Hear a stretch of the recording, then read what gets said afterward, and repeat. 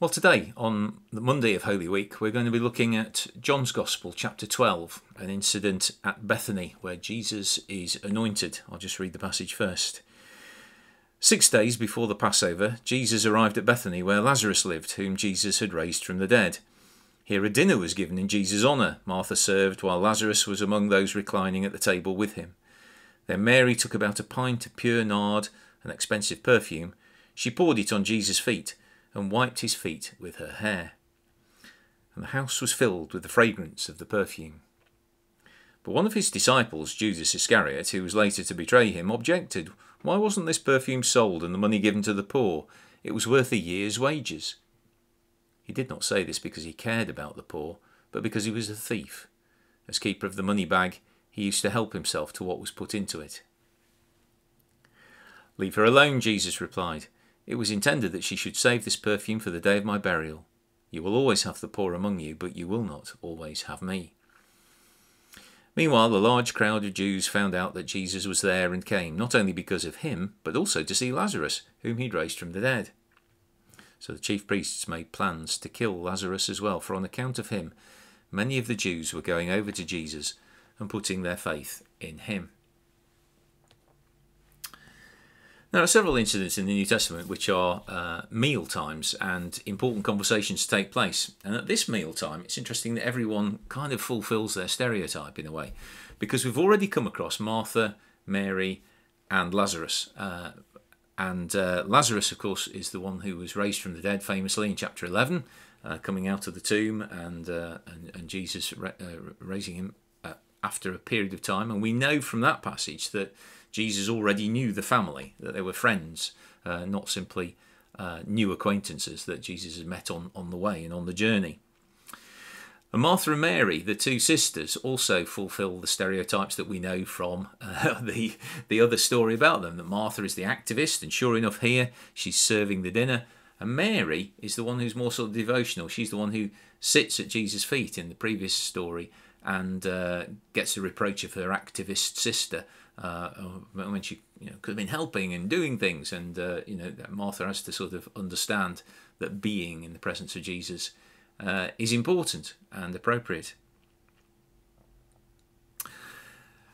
Here, Mary does something shocking, of course. One of the other accounts that has an incident like this talks about the bottle being broken, but here it just simply says that she pours out a large quantity of this valuable, expensive perfume and anoints Jesus' feet. It's an extravagant gesture, quite an intimate gesture really, because feet, you don't really touch other people's feet, do you, most of the time? It's just not something you do unless there's a need to do it.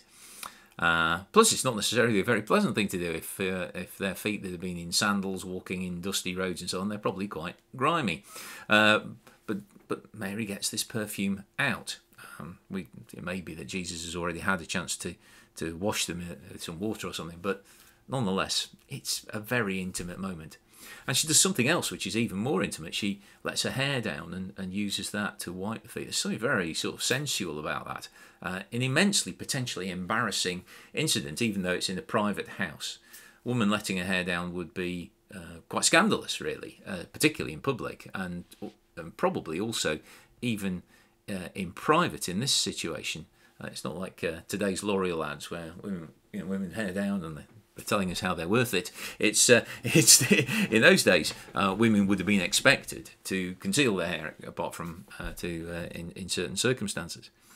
So we've got a number of barriers being crossed here, social norms that are not really ones that are normally crossed. The really interesting thing is that Mary feels safe enough to do that, and that she feels secure enough to be vulnerable with Jesus. And I think that's something to reflect upon, really, that she had a security in him that said that she was prepared to express honestly just how much he meant to her. And I think sometimes that's an interesting thing that holds us back. Sometimes we feel embarrassed to say what our faith means, what following Christ means to us, and particularly in terms of any devotion and following or commitment, can be things that we find awkward to talk about. But in fact, of course, Mary's not afraid of that. She carries on. She presses on, and she is prepared to show Jesus just how much he means to her. And the interesting thing too is that Jesus is prepared to receive that. He doesn't condemn her. He doesn't criticise her. He doesn't say no. Don't do that. That's not appropriate here, Mary. Or anything like that. And it's not as if Jesus is afraid to challenge people when he needs to, but no, he receives. He's gracious enough to receive this vulnerable act of generosity. And at least if John's account of Judas's personality is anything like accurate, and John does seem to have it in for Judas a bit, actually, if you read through his gospel, he highlights Judas's flaws on a number of occasions. Judas, true to form, and as John points out, he's the bookkeeper, even though he's siphoning off some funds, points out the financial value of this gift and how the finances might have been deployed differently. And I think it's interesting what's going on there, because at one level, Judas is right. The poor could have been fed if that perfume had been sold. And Jesus' answer can sometimes be taken, and has been read by some people, as a complacency towards poverty. The poor will always be with you, as if they're always there, aren't they? But that I don't think is what Jesus is saying here. I think he's saying two things.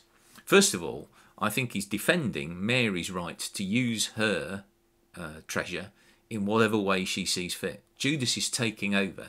He's a man telling a woman how she should use her treasure, her precious goods. And Jesus is saying that's not on. Jesus is also saying, of course, that you've got all the time in the world to feed the poor. It's not as if that problem is going to go away, or the opportunities to feed and serve the poor are going to go away. I think the poor will always be with you. Is you've got all the time in the world to deal with this, Judas. And interestingly, Judas hasn't been particularly desperate to feed the poor so far as we know. Who knows? We don't. It's certainly not recorded to his credit anywhere. So we have two things going on. First of all, Mary is entitled to use her resources how she sees fit, says Jesus. I think that's one of the things he's actually saying under the surface here. But also, there's lots of opportunities, but there's only a very tight window to do this. And what is this? Well, he alludes to the fact that Mary is effectively anointing his body for burial. The burial won't be taking place for a few days, but she's anticipating something. And that moment won't last very long. And she's using this precious perfume to acknowledge that and to say how much he means to her while she still has the opportunity, because that opportunity will soon pass. So in a sense, everybody behaves to form here. Mary is devoted to Jesus, just as she sat at his feet learning from him while Martha was busy on the previous occasion. Here she does this embarrassing, extravagant thing to convey how much Jesus means to her while she has that moment of opportunity. Martha's busy cooking, and we don't hear from her at all.